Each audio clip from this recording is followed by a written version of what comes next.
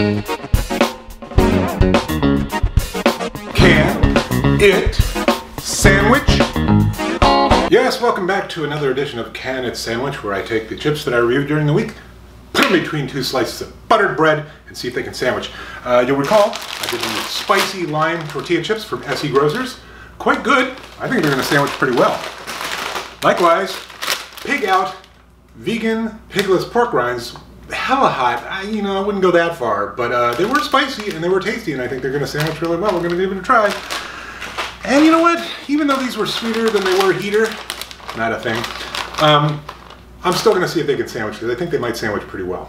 So, what do you say? Should we get to sandwiching?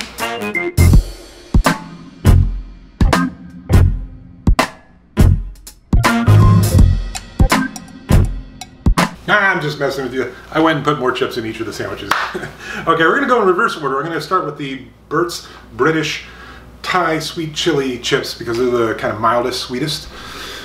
And we'll work our way to the heatest.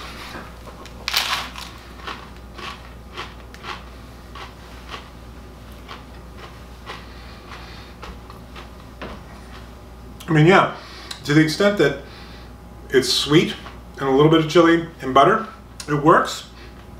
You can sandwich. Not great, but not terrible. If you like a sweeter chili chip, this would be your sandwich. Next up, the Pigless pork rinds, hella hot. Let's see if it can sandwich.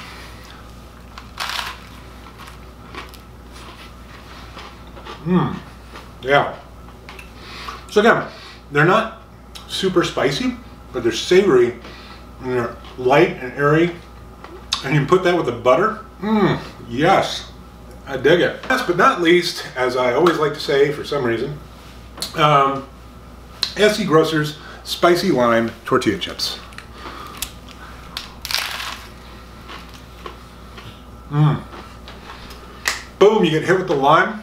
The heat's there, but the butter's there. This is delicious. This is good. And the corn from the tortilla chips.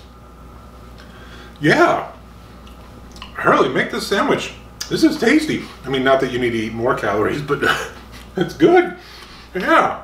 There you have it. SE Grocers Spicy Lime Tortilla Chips. Absolutely can sandwich. Quite tasty. Highly recommend if you're in Florida and you can get these. Make a sandwich. Why not?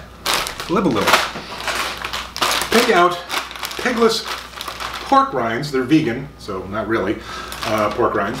Hella hot. Again, still not spicy, but savory and delicious, and tastes really good in a sandwich with butter. Of course, that makes them not vegan, so if you want to use Miyoko's vegan butter, that would work well too, because that's really good stuff. And of course, Burts Thai Sweet Chilli chips. Still a little too sweet for me, but it's like when you put butter on bread and then sprinkle with sugar. That's tasty, so these are good. So yeah, they can sandwich. All right, that's it. We'll see you next week.